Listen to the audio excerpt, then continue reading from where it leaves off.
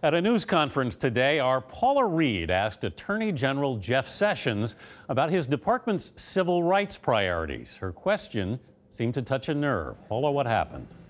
Anthony, I tried to ask Attorney General Jeff Sessions about the Justice Department's investigation into Harvard University's use of race in admissions.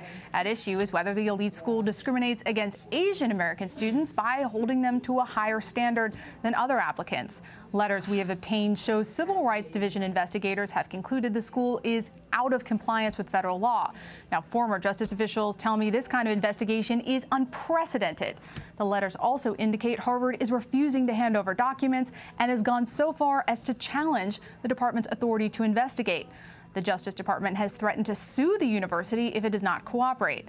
Now, none of this should have come as a surprise to the Attorney General or his staff, but when I brought it up, here's what happened.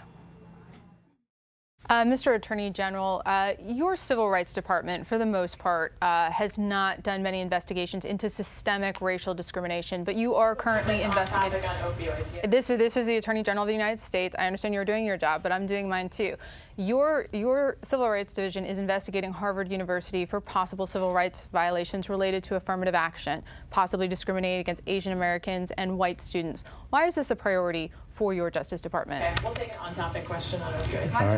Why can't he answer that, though? I mean, this is a conversation about our opioid policy. He was able to ask about Alabama. He was able to ask about sanctuary cities. Why can't I ask about this? Justice Department reporters, we regularly ask about ongoing investigations, and Mr. Sessions' staff routinely declines to comment. But not allowing the Attorney General to deal with the direct question in an open press conference is, to say the least, unusual, Anthony. A very persistent Paula Reid with a very silent Attorney General. Thank you.